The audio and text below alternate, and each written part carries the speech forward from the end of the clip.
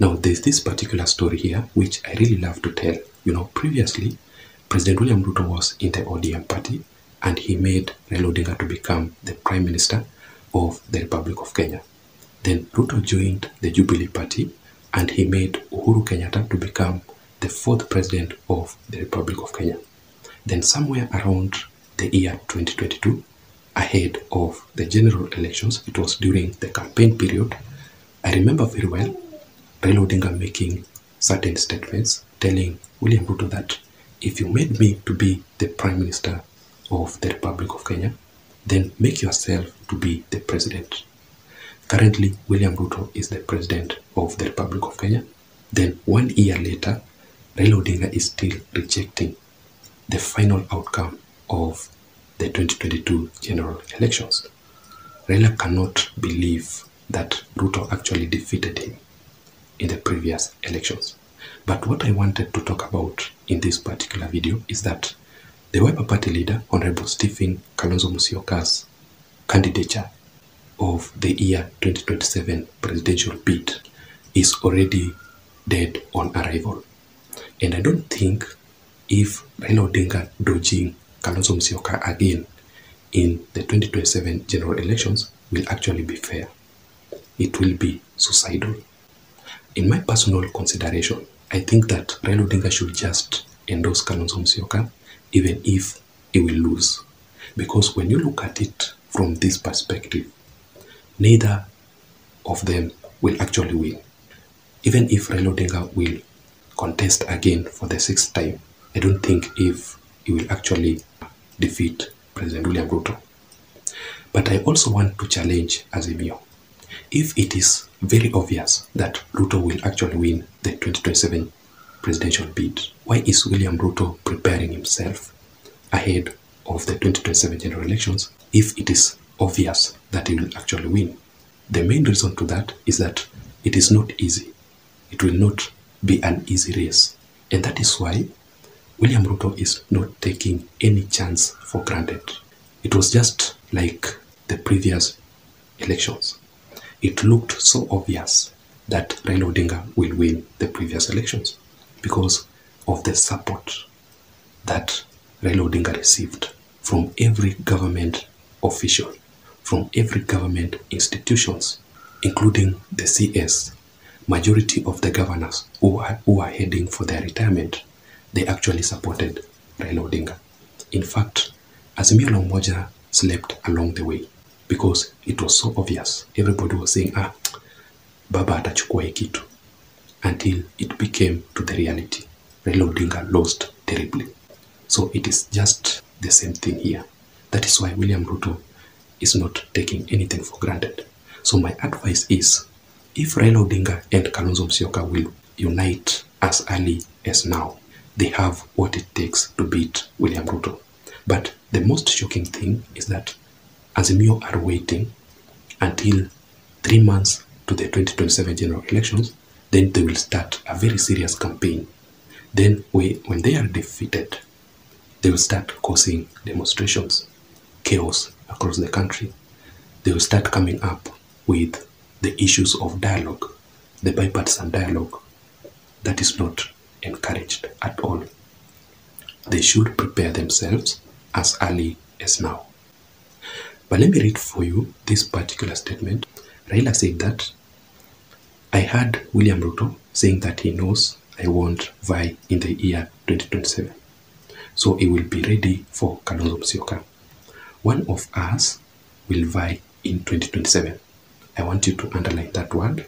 One of us will vie in 2027. He wants to split us.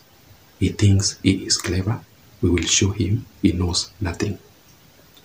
I want you also to underline this part. We will offer our full support to Kalonzo Musyoka because he is trustworthy. Let me repeat that part again.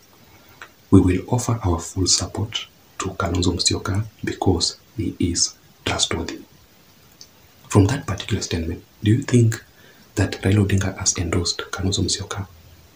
Now let me read for you the second statement that he made yesterday. Raila explained that the praises he has heaped on Musyoka should not be interpreted as endorsement. Raila also clarified that the praises were an appreciation for his political backing in the 3 subsequent elections and an appreciation of his past deeds that are in public domain. But the main question here is, why do you think it is so hard for Raila Odinga to just wake up and say Kalonzo Tosha? Why is it so hard for Raila Odinga to just endorse Kalonzo Musyoka for the 2027 general elections presidential bid? Let me give you 3 reasons. But before that, if you're watching me up to this particular point, I'm requesting you to please take a second or two and subscribe to this channel. You can also hit the like button so that YouTube can automatically recommend this video to reach out to others. They are also my returning subscribers. I really want to appreciate you for your continued support. You can also press the notification bell for you to automatically receive the notifications updates from YouTube itself immediately I post a video on this channel. So let us go straight into the details. In my considered opinion, first of all, I think Raila Odinga wants Kalonzo Musyoka, or is basically waiting for Kalonzo Musyoka to make a move. You know, leadership is not given. Leadership is grabbed. If I were Kalonzo Musyoka, I would have taken this opportunity to lead the opposition. But what are the steps that Kalonzo Musyoka has made so far? You know, Kalonzo Musyoka himself first is not making any steps. He is just there. He is currently waiting for Raila Odinga to do everything for him. So basically, it will be so hard for Raila Odinga to endorse Kalonzo Musyoka, someone who has not made any further steps. And secondly, yes, Raila Odinga can decide to endorse Kalonzo Musyoka. But the big question here is, how prepared is Kalonzo Musyoka ahead of the 2027 general elections? Is Kalonzo Musyoka well prepared for the elections?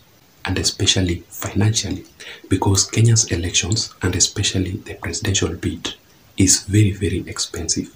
If you can still remember very well, in the previous elections, I strongly believe that Uhuru Kenyatta funded Raila Odinga's campaigns, and he also introduced Raila Odinga to the Mount Kenya tycoons, Mount Kenya business people, who also funded Raila Odinga's campaigns, because elections are very much expensive.